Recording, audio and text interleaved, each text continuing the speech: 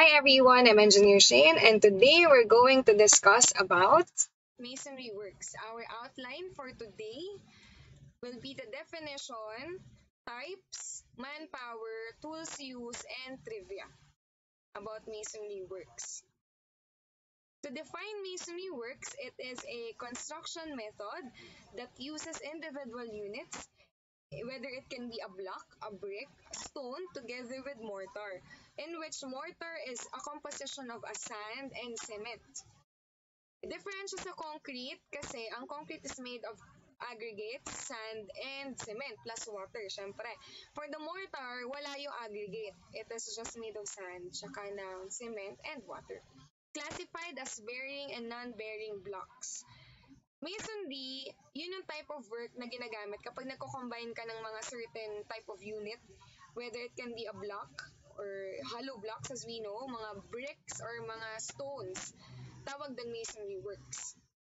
Ano ba yung mga types ng masonry? Here we have common of three. The brick, which is made of clay, and tensile strength is less. Part to ng mga non-bearing types of masonry works, masonry materials. Non-bearing, kaya niya magdala na, hindi niya kaya magdala ng weight. Bearing, kaya niya magdala ng load. For the stone, most durable, strong, and weather-resistant construction material.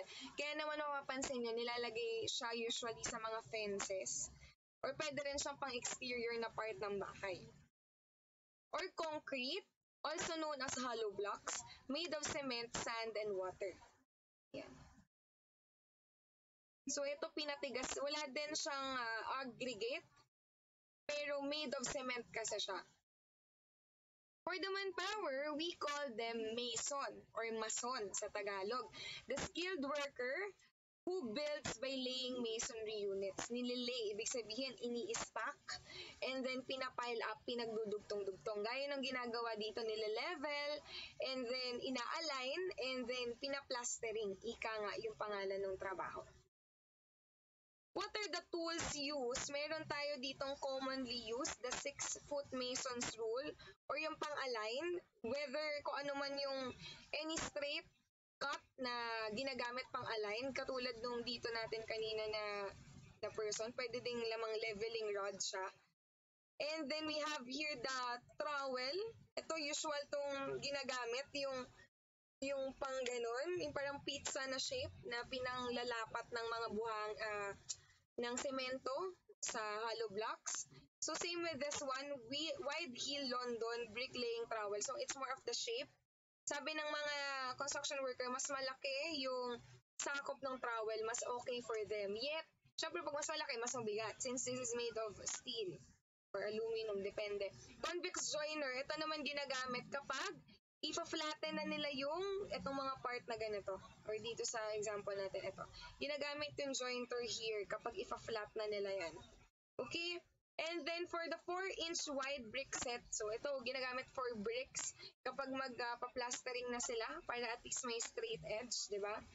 And the mason's hammer, kapag yun nga, mag-a-align na sila. So, yan, makikita natin na dito, initially kung ano yung mga ginagamit nila. We have here the self-leveling rod, then ito hammer, then ito yung brick set na ginagamit, pang flat na nung plastering natin. Yan. Trivia.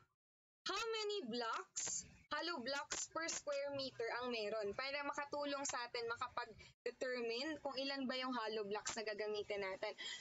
So the solution will be, it's easy but kailangan pa rin natin ng technical computation. So here we go.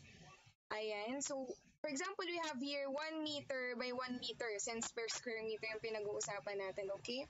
So palitan ko lang yung point nito. Ayan. Sige.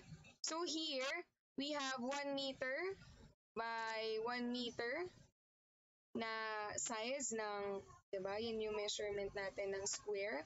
And then, ang sabi, ang dimension ng hollow blocks, normally, ang ginagamit natin is 0.4 by 0.1 by 0.2 in meters. Yun yung length times width times height ng hollow blocks. Kung ganyan naman, ang area per hollow blocks, ito yung kinukonsider natin. Ang length niya is this one, which is 0.4. And then yung width niya, ito yan, which is 0.1. And then yung height is 0.2. So meters yan ha. Yan. Para hindi tayo, yan yung normally na size. And then to know kung ano yung area niya, ito yan, alamin natin. So 0.4 by 0.2, so alamin natin yung area na yan. Kasi ang tatanungin natin, ilan kayang hollow blocks yung malilay natin dyan? Ika nga, ilang piraso based on the area. So ilan kaya? Ilang hollow blocks kaya? Using the area, we have here 0.4 by 0.2, so 0.08 square meters. Yan yung sagot. Then 1 square meter, diba? 1 square meter divided by 0.08 is equivalent to 12.5 pieces or 12 pieces equivalent. Estimate of 12 pieces of hollow blocks per square meter. Yan. So, kung meron tayong 5 square meters ng hollow block, ay ng 5 square meter for masonry works, meron na tayong 12 pieces per square meter. So, i-multiply lang natin na ng 5, makukuha na natin 60 pieces. So, ganun lang siya kabilis. At least, in terms of pieces of hollow blocks, using this dimension, alam na natin agad. To summarize, we have discussed the types based on material, the manpower, the tools, and the trivia for masonry. If you have any question, drop on the comment section below and I'll be happy to answer those. That's it for today's discussion. For more content and learnings, follow me on the following social media platforms and don't forget to subscribe on this channel for more engineering lectures and more topics about self-love, time management, and life discovery. This is in partnership with Cloud Construction Consultancy. See you on the next video. Bye!